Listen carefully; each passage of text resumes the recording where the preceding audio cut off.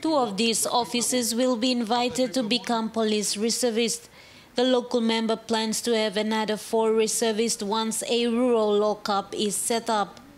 Usai them outstanding, whether you or the salon or the committee, but we invite you to come up police reservists, now by you got uniform. I'm clear? Bien go, we plan sana in rural lockup, but you got 4 people you by come up police reservists. So 2 regular police by staff lawyer, you plan 4 by a system. Bien you plan work good go. This is 4 reservists, 2 you can come up regular member, now not 2 regular member staff lawyer can go back to work later. The officers also have committee members where they will be meeting to carry out awareness on law and order in the Transgogol area.